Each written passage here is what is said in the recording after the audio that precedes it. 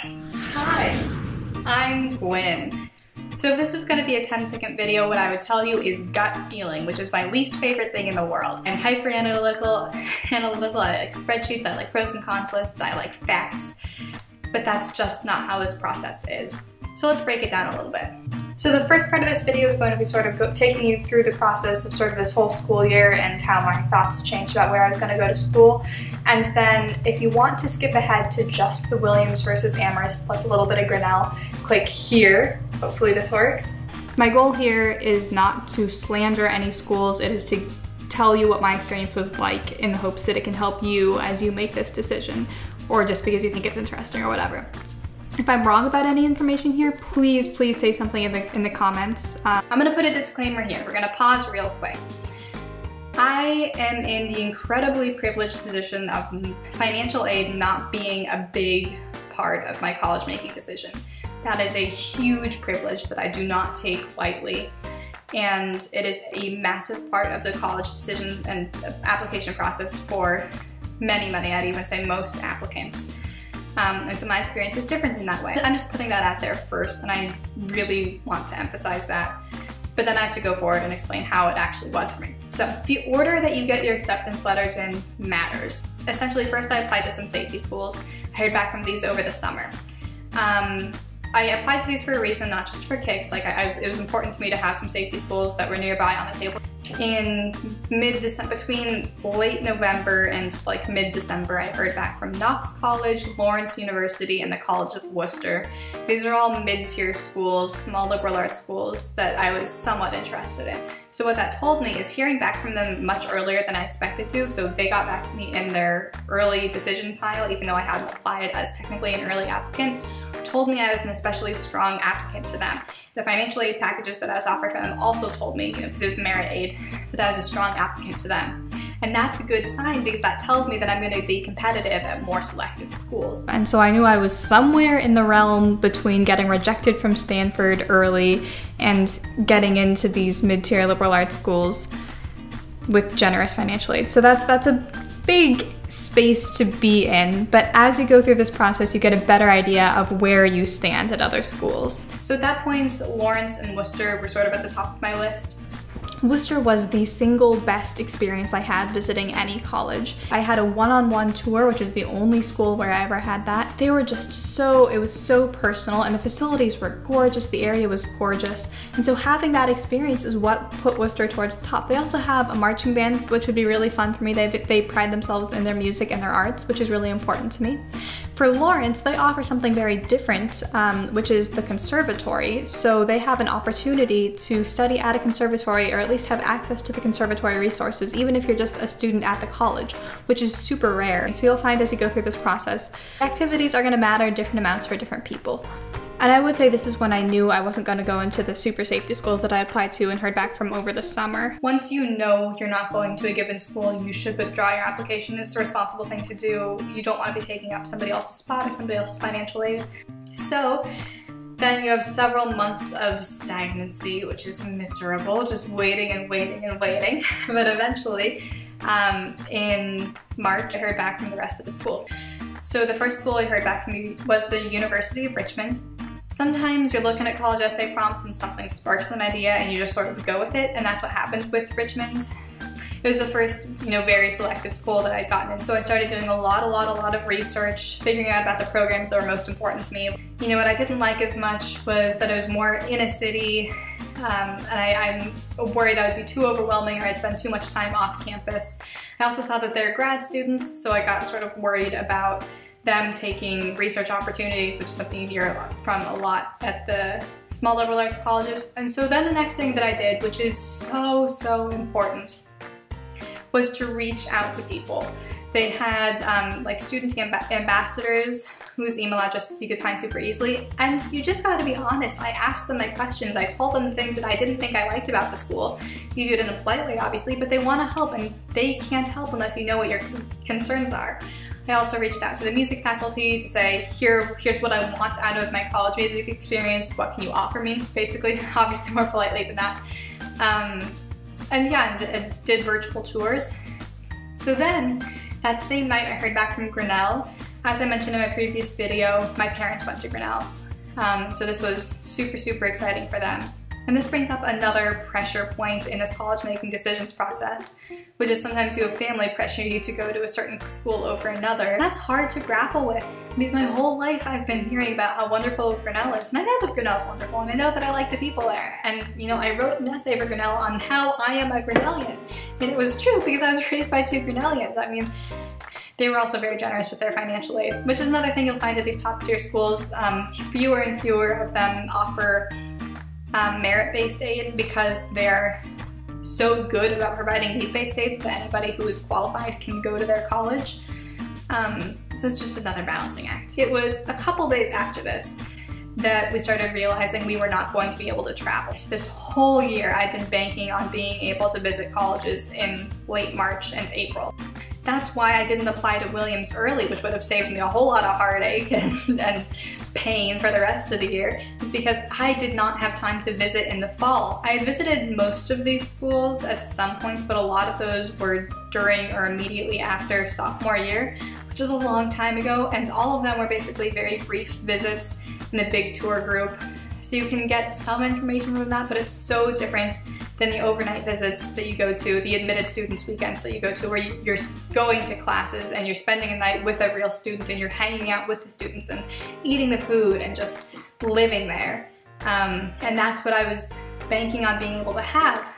So when I started realizing that, I did what I was going to do anyway, which is just a lot of research online. Because I had free time because it was spring break and school was canceled, my voice is getting raspy. It's because I never talk because it's COVID and I never interact with humans anymore. It's terrible. You can find out stuff on forums online, Rate My Professors, College Confidential. You can find out stuff on the college's websites. You can find out stuff on social media. You can go to the YouTube videos. YouTube videos are useful, which is why I'm making this channel. And to an extent, those can be better resources for which programs are stronger at any given school, or maybe what clubs are offered. But you have to take all those with a grain of salt, because if you're getting information from a forum, those people are not super reliable. You have to average out all the information you're getting from those.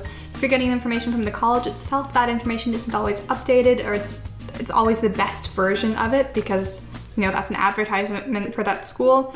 And so I found whether you're looking for straight factual information or for information just on the vibe and just getting to know what people are like, talking to people is the most effective way to do that.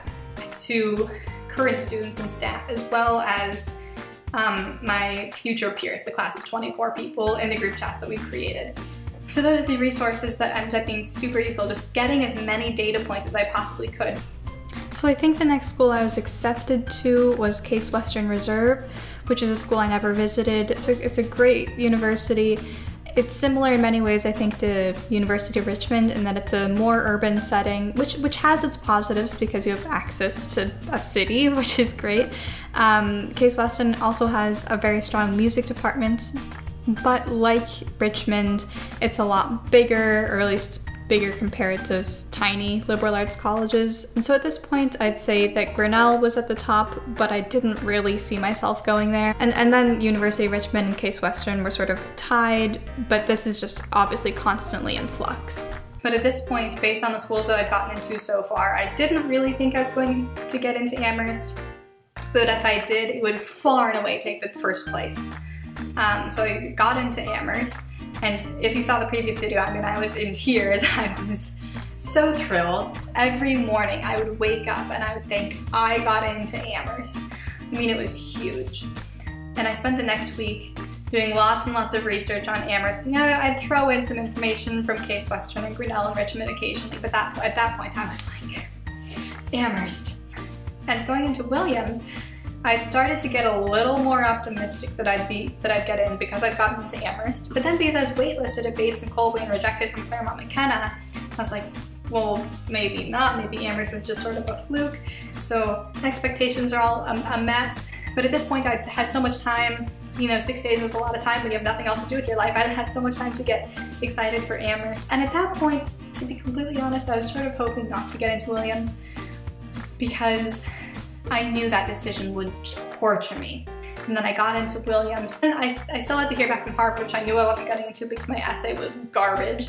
And there's Tulane, which I would have seriously considered under different circumstances, but I knew getting into Williams and Amherst, Tulane was no longer on the table. So as I sort of reconsidered, Williams, Amherst, and Grinnell were my top 3. Some people don't think Grinnell really belongs in that list. It was really about family pressure, which isn't great in some ways, but it is a fantastic school. I mean, it really is. It's one of the best in the country. I think they're ranked the best undergraduate teaching of any college in the country. My voice sounds really bad, I'm sorry. And they were offering me the best financial aid. But as I started making pros and cons lists, it became clear that despite being a phenomenal school that had been on my list for as long as any school, it wasn't going to be right for me. So now we're into the part of the video that's sort of Amherst versus Williams, plus also Grinnell. So from when I visited Williams the summer after my sophomore year to December-ish of this past year, Williams was my first choice-ish, sort of tied with Stanford, whatever. Then I started sort of learning more about Williams, and I got more concerned about sort of the very athletic feel and the very preppy private school sort of feel that I was hearing more about. And I was like, that doesn't sound like me. And so then I was like, well, maybe Amherst is my first choice because they have some music stuff that really appeals to me, but isn't Amherst just gonna be just as bad in terms of preppy East Coast private school feel? So it was very bad timing with all of this because as I was going into getting my decisions, I didn't know what my first choice was.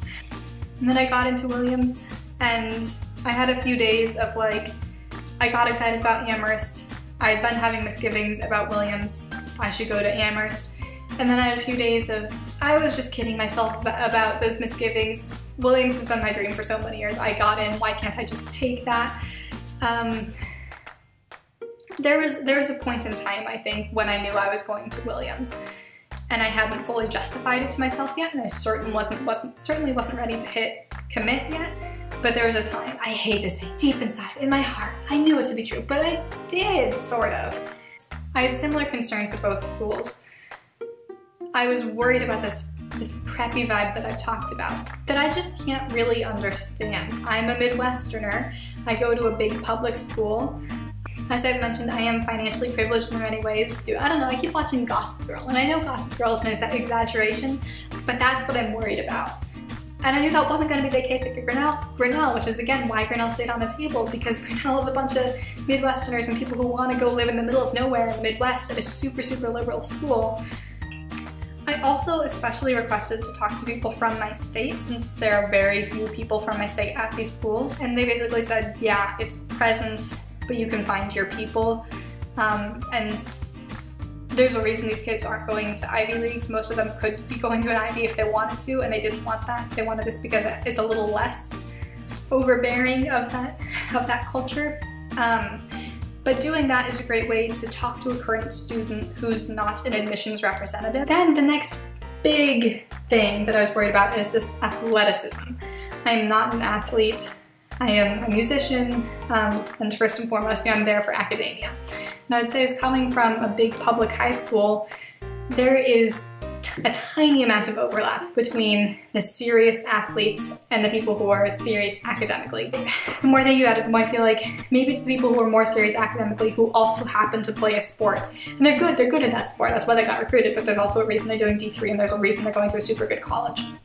So what I was really worried about is that there's going to be all these like student athlete types just dominating these colleges. What I've heard from students is that the student athletes deserve to be there academically, and even if their sport takes up a lot of time during the on-season, they are there for the academics. That's also their activity. Everybody has an activity for them, it's their sport. Since that Williams might have a higher percentage of the student body involved in athletics, but also Amherst, more people talked about the prevalence of student athletes, and sort of like, if you want to go to the parties, you have to be with an athlete, or you have to be an athlete, like those are how all the parties are. Not that I care that much about the party scene, but it sort of says more about the college atmosphere as a whole.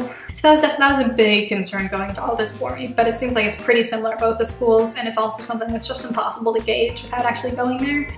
So without getting into specifics or anything too personal, let's talk a little bit about my interactions with my future classmates. At Amherst, with the class of 24 people, which is a hard group to analyze because not all of them are going to go to Amherst. They're not necessarily representative of Amherst, and also it's just random which students are going to end up going in the group chat and being active in the group chat. They were really nice people and they were fun to talk to, but I never quite felt like I fit in, and I always felt like I was trying to sort of impress them or like trying to show them how cool I was, and I never quite felt like I could be like myself. And obviously when you're meeting new people and people you want to impress, you're always a little on edge, but it didn't feel right. They didn't feel like me. We did Zoom calls with both of these groups, and at one of the Williams ones, somebody asked me a question, and it ended up resulting in me going on like a 5-minute long tangent about this political thing that I'd been involved with. I felt so bad, and I was like, I'm sorry, I just took up a bunch of time talking and I didn't want to make it about me. And they were all just like, no, that is so cool. And they were so just genuinely interested in hearing about me, and I just felt like I was genuinely connecting with them. Something else that I noticed is that actually in both of these groups, people shared their Myers-Briggs types. I'm not a big fan of Myers-Briggs. I have read studies saying that they're not super legit. But regardless, what I noticed is that all of the Amherst people, nearly all of them were extroverts, and nearly all of the Williams folks were introverts. And what I actually discovered in interacting with these two similar but different groups of people is that despite being very extroverted and very passionate myself, I sort of blended better with the Williams folks, because in my last few years of high school, I've gotten much more confident in myself, and I've been worried about how that's going to work going to the bottom of the totem pole as a freshman again. And I think if I'm in a group of introverts, as silly as it sounds, I can sort of let my natural leadership work into my social life. But that all just goes to say that all of this is very random, and I just happened to click and find some people who I really adored in the Williams group chat, and that helps me, you know, want to go to school with those people. Now we get to the more concrete things.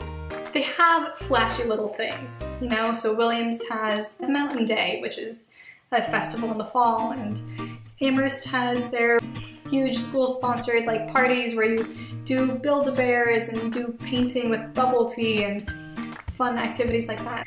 And so those things, those are just added perks. You have to look at the experience as a whole. Mountain Day is not a reason to pick a school, okay? You have to look at the overall, and you get those added perks no matter where you go. You're gonna have some fun added perks, and you're gonna miss out on some. So one of the big differences is obviously location. Location, location, location. Amherst seems like the perfect college town for my wants.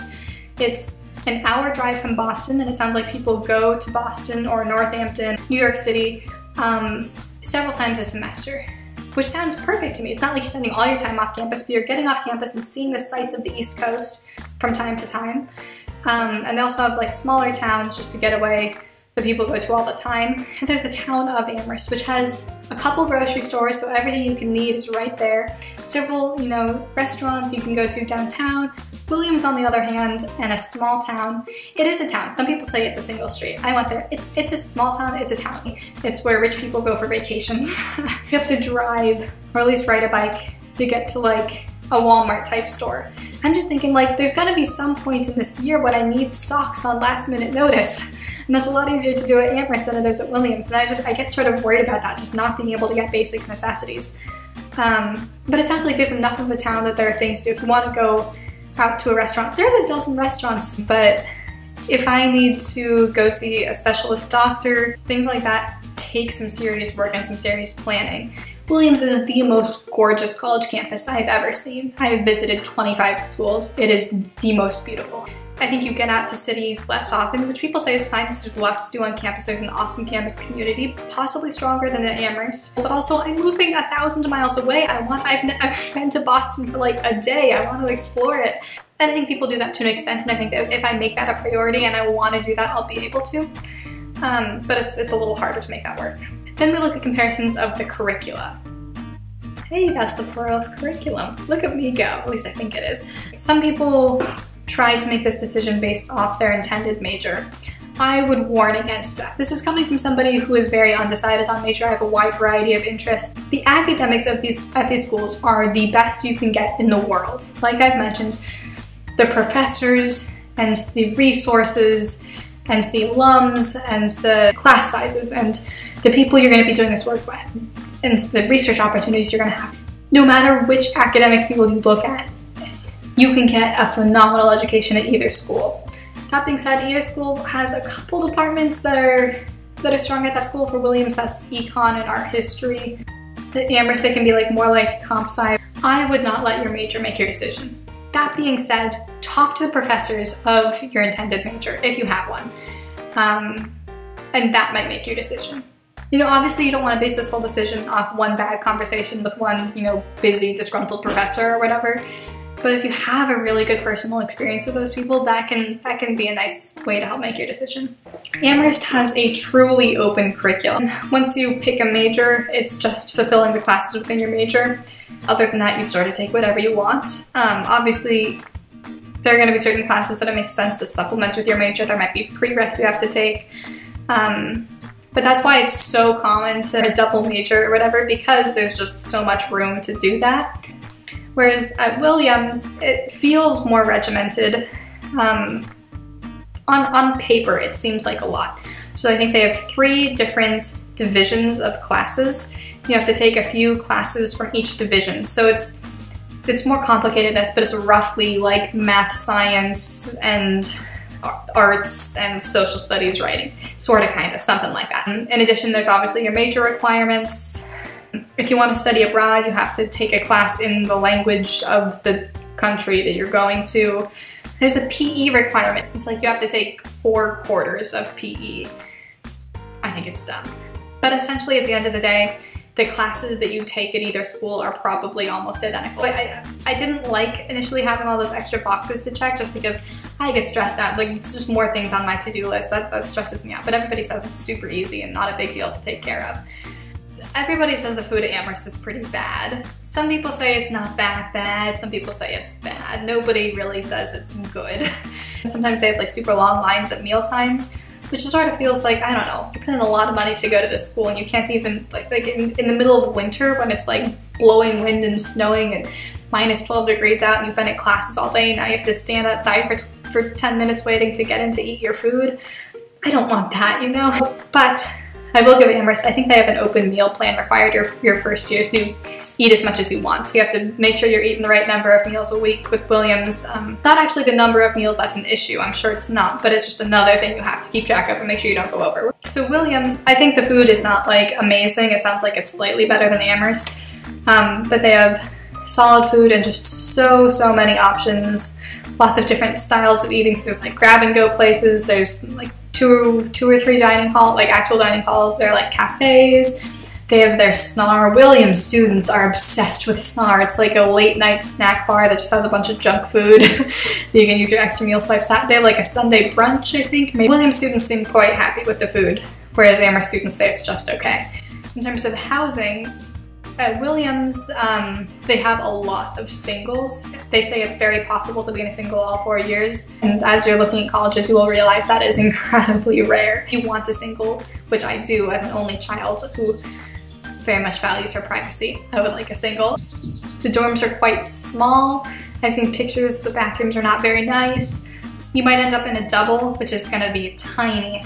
And there are a couple other people with doubles, and you form like a little pod of like 6 or 8 people, and that pod has a nice big common room that you're gonna share. At Amherst, they have pretty nice spacious dorms from like some of the vlogs I've seen. It's almost entirely doubles, which is standard. It's like nothing, it's not like a terrible thing. That's what most schools have. At Amherst, they say you just get to be really good friends with the people on your floor, and the people on your floor are people from all over the place, all sorts of different people.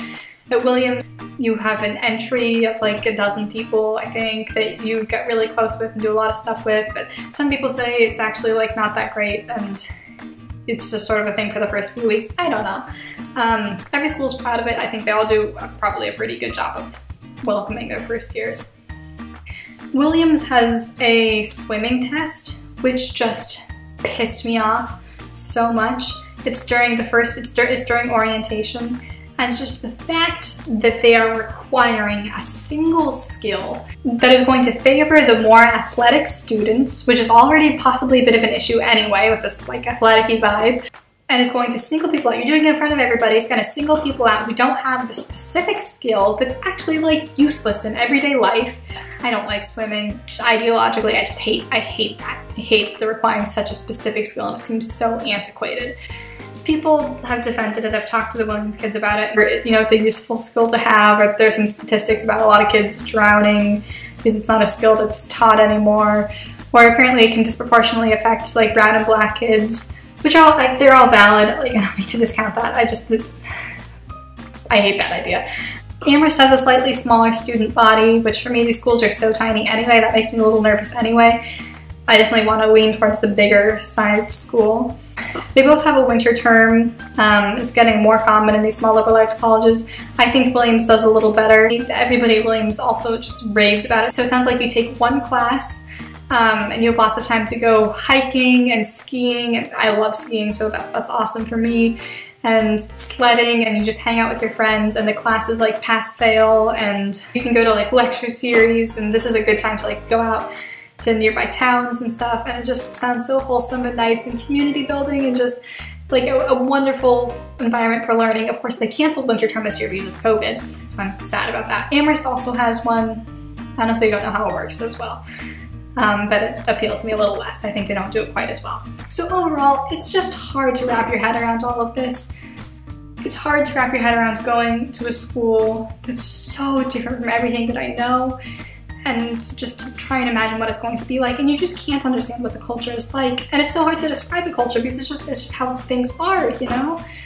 And you have to base your decision off so much anecdotal evidence, and that's just hard. I'm so sure that I made the right choice, but I wonder if I would have made a different right choice if we'd been in school still. Have a good day. Stay safe. Bye.